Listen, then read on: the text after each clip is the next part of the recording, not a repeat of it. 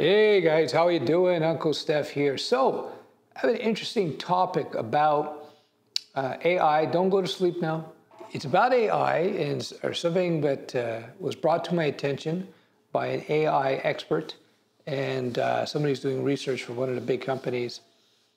And it was interesting because it's a universal rule that I've seen in so many different things. So I'll just jump to it. So apparently with AI, right, you got all these different AIs coming out. You got ChatGPT and Grok and Gemini and all these others. And many, many others are coming out. They're coming out every day all of a sudden.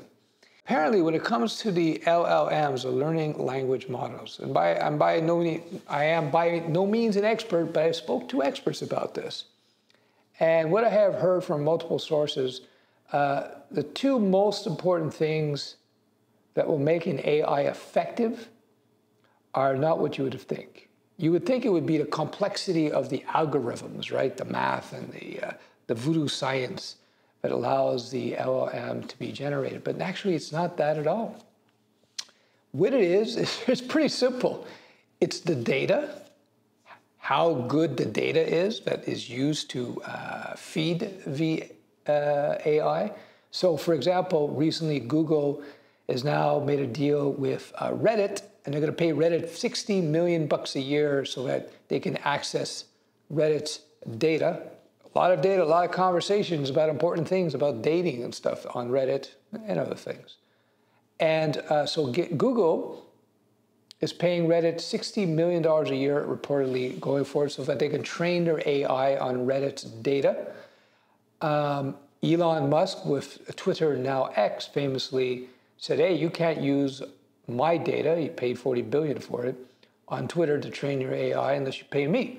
So, and there's a lot of good data on Twitter. You would imagine all the political discussions and finance discussions. So that data is probably a premium data set because of the nature of the audience.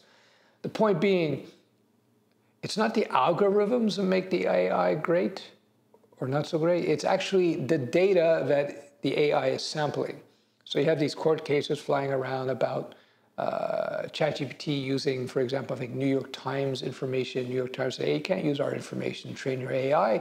The information is key. So what's the other key aspect that makes an AI very good or not? And it's very simple. It's processing. It's processing. That's it. That's it. The more juice you have, the more processing power you have, the more, I guess, you could iterate over that data set, which is the other key factor, the better the AI will be. It's not the algorithms, it's not any of that stuff. It's just basically data and CPU. Basically, how fast you can process that data. How many, I think it's probably, I'm guessing, I'm not an AI expert, I'm guessing it's iterations. The more you can do passes over the information, the more you can refine the responses, the better your results will be. That's how I write, by the way. When you write code, there's 3 passes. You write your first code from A to Z, even with crappy methods and functions in between. Just get something working. Then number 2, second pass, you go back and you're refactoring that code. You're cleaning it up. And by the 3rd pass, you really polish it up and it's really nice.